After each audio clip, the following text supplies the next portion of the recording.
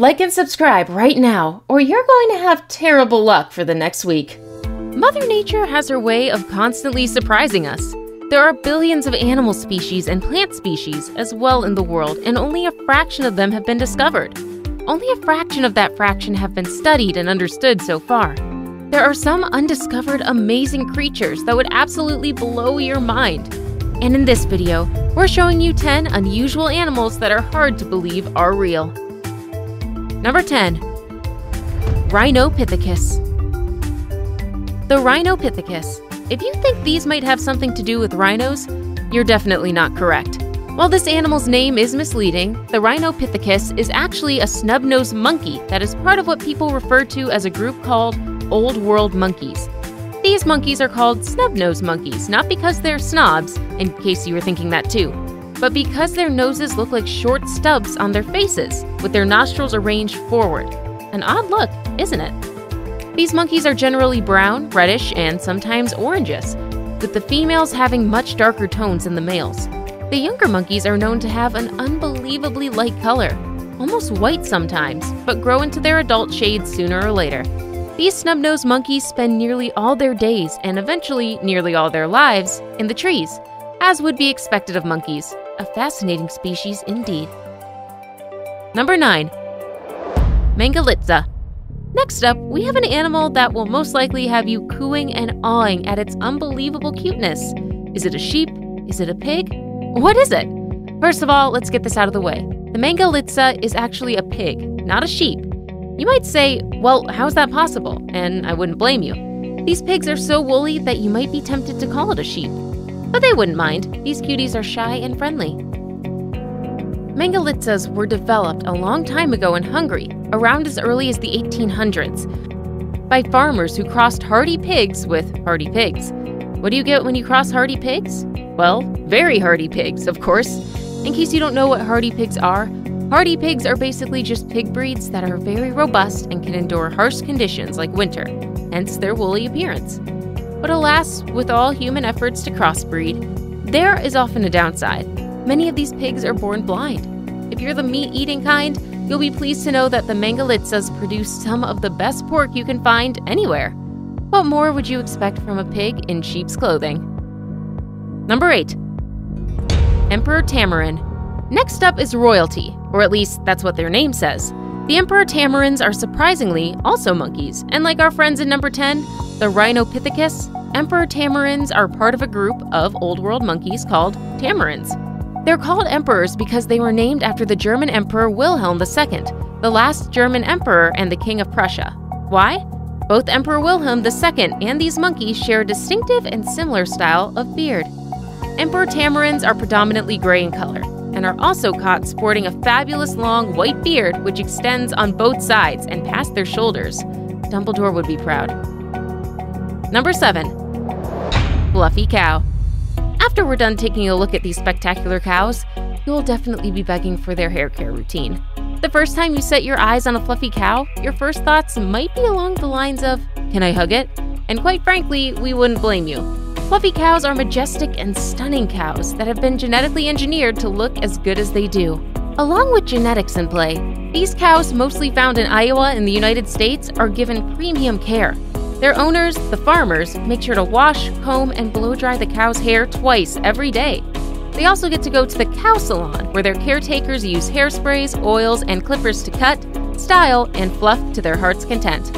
And thus, the fluffy cow is fully created. The hairspray holds the fluffy fur in place where the oils, which are obviously natural and not harmful to them, are used to keep their hairs looking shiny and healthy. Number 6. Patagonian Mara. Enough of the cows and monkeys, we're headed to the rodent world. The Patagonian Mara is an odd little thing if you ask me. The little guy looks like what would happen if you crossed a hare with a kangaroo and poof, they gave you this. The Patagonian Mara is the 4th largest rodent in the world, and they have several hare-like features like their ears and the shape of their body. Just like the hare, the Patagonian Mara have long, powerful hind legs, which, if given the cause, can allow them to rapidly escape from predators or anything that startles them with a maximum speed of 45 kilometers per hour. Their front legs are sharper and designed with claws to aid them in burrowing and digging holes in the earth. The Mars are monogamous, which means they mate for life and don't have any other partners. It's rather sad that these hare-like rodents are dwindling in number by the year. They're rapidly declining as a result of the loss of habitat, hunting, and natural competition with other herbivores. Let's hope these guys are still around in a few years to come. Number 5. Markhor goat. The Markhor goat is no regular goat. If you come across this odd-looking creature that looks like it's trying to catch a signal or communicate with an extraterrestrial alien in the great beyond with its long twisty horns, then you're probably looking at a Markhor goat. These goats are the largest in the wild goat species. These goats themselves can grow as long as 6 feet if you're measuring head to rump, and sometimes in peculiar situations, even longer. They have broad hooves, and their spiraling hooves are said to grow as long as 5 feet in adult males. This is because the males need the strongest and longest horns they can get, as they tend to do a lot of fighting and headbutting with other males during the mating season. Typical goat style. For females, their horns are not as long and measure about 10 inches, since they aren't going to be headbutting as often. Here's a fun fact about these odd goats. The word Markhor is Persian for snake killer, which refers to the goat's broad hooves and how they use their hooves to easily kill snakes by simply stepping on them with their wide hooves. Number 4. Raccoon dog. Ah yes, Mother Nature strikes again with this one. The raccoon dog might get you a little confused. It does look very much like a raccoon, but it turns out that it is anything but. These raccoon dogs are not in any way related to the North American raccoons. Even though they share such a striking resemblance, they're more biologically related to foxes and wolves, but honestly, their dog characteristics are hardly prevalent. These raccoon dogs are known to be invasive, vicious, and are often found rummaging through backyards for trash and whatnot, letting out angry hisses when threatened. Raccoon dogs are wild animals. They're also monogamous, like the Patagonian Maras, which means that they have one partner for life and have offspring with only one mate. They're also the only members of the dog family that go into hibernation in the winter, often in pairs. Number 3. Blue-footed booby. At number 3, we have what we call a blue-footed booby. All right, enough with the snickering.